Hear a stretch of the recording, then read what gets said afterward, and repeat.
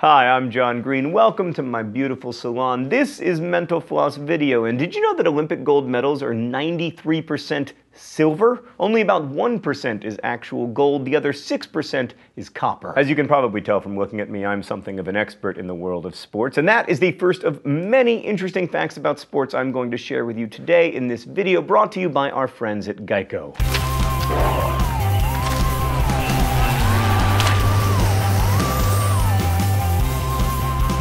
Let's continue with a few more facts about the Olympics. During the 1928 Olympics, Australian Bobby Pearce was competing in the quarterfinal of the sculling event, and he was winning by such a large margin that when a family of ducks crossed his path, he stopped to let them go through. He then went on to win the gold in record time. Pole vaulting originated as a way for soldiers to get over tall enemy walls. It only became a sport centuries later. America's first Olympic gold medalist was a triple jumper named James Connolly. He was studying at Harvard at the time, but they wouldn't grant him a leave of absence to attend the 1896 Olympics, so he dropped out to participate. All right, golf. If the Masters tournament is short a golfer, a man named Jeff Knox is the official marker who fills in. His score doesn't get counted, but he has beaten some of the competitors, including Craig Stadler in 2003, Sergio Garcia in 2006, and Rory McIlroy in 2014. About 50% of the world's golf courses are located in the United States. However, golf is not just a game played on Earth. In 1971, astronaut Alan Shepard hit a couple golf balls while on the moon. Moving on to baseball, Major League Baseball umpires are told to wear black underwear in case their pants split during a game. Every single ball played in Major League Baseball is rubbed in the same mud to break it in. The mud comes from a special location in New Jersey and costs $20 for 8 ounces. During a game in 1919, the Cleveland Indians pitcher Ray Caldwell was struck by lightning in the 9th inning. He got up, finished the game, and the Indians won. Hall of Famer John McGraw spent 15 weeks of his 1912 offseason going on tour with a vaudeville act. In fact, he was the highest paid vaudeville performer for a time. Another Hall of Famer, pitcher Hoyt Wilhelm, hit a home run in his first ever Major League Baseball at bat in 1952.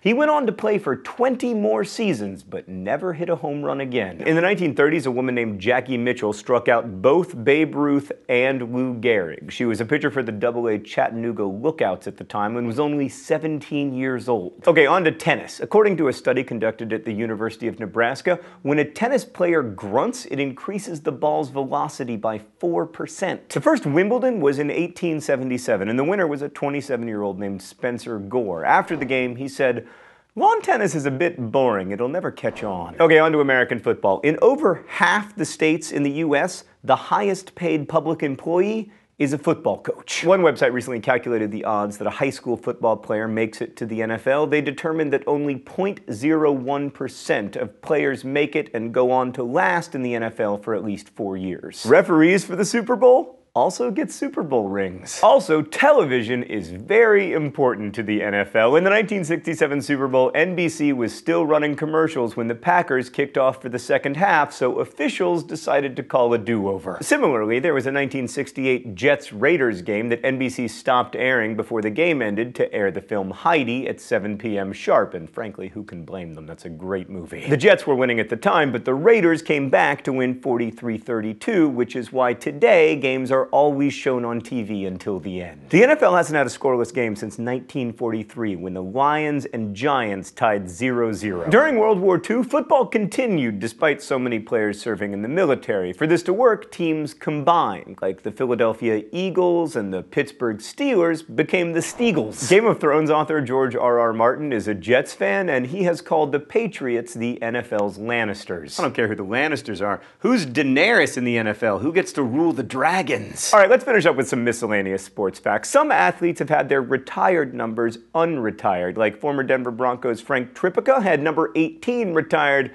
before Peyton Manning used the number again in 2012. And Michael Jordan unretired his own number, 23, when he returned to play basketball for the Bulls after his baseball career didn't work out, and his attempt to wear the number 45 also didn't work out. In a 1945 soccer friendly between Arsenal and Dynamo Moscow, it was so foggy that the players could hardly see. At one point, the Arsenal goalkeeper ran into the goalpost and got knocked out, and reportedly a fan played goalkeeper for him for the rest of the game. Kurt Vonnegut worked for Sports Sports Illustrated in the 1950s. His time there ended when he was assigned an article about a runaway racehorse. He wrote, "The horse jumped over the fence and walked out." In 1966, Roberta Gibb became the first woman to run the Boston Marathon, albeit unofficially. According to Gibb, she skipped water stations, ate too much the night before, and wore a swimsuit, shorts, and men's running shoes. Plus, she'd arrived via bus from San Diego that same day, and she still finished 126th out of 500 runners. About half of the states in the United States don't have major league sports teams. The exact number changes because,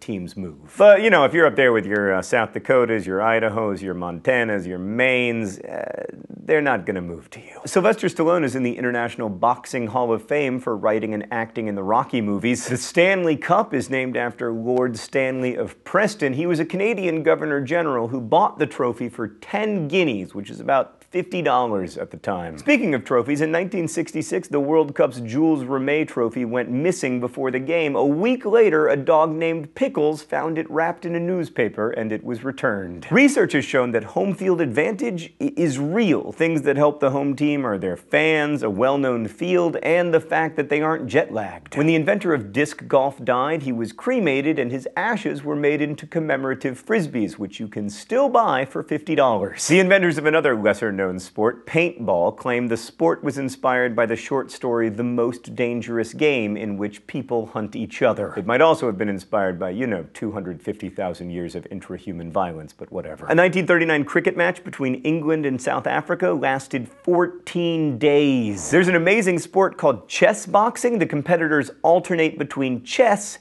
and boxing. In the US, wrestling participation has declined by around 44% in just 10 years. Lacrosse and rugby playing, meanwhile, are increasing. When former University of North Carolina basketball coach Dean Smith died in 2015, it was revealed that he left all of his former UNC players in his will. They each received $200 for a, quote, nice dinner. Most professional sports leagues have a disaster draft plan in place in case the whole team suffers an accident, like a plane crash. And in order to maintain weight during the Tour de France, cyclists need to eat between 6,000 and 9,000 calories each day of the 23-day race. And finally, I return to my salon to tell you that according to legend, the Huddle has an inventor, Paul D. Hubbard, who played quarterback for Gallaudet University in the late 1800s. Like a lot of students at Gallaudet, he was deaf and didn't want the opposing team to learn his hand signals, so he had his team join him in a circle to call the plays. Thanks for watching Mental Floss video, which is made with the help of all of these nice people, and thanks again to Geico for making this video possible. Also, thanks to Pickles the dog for saving the World Cup.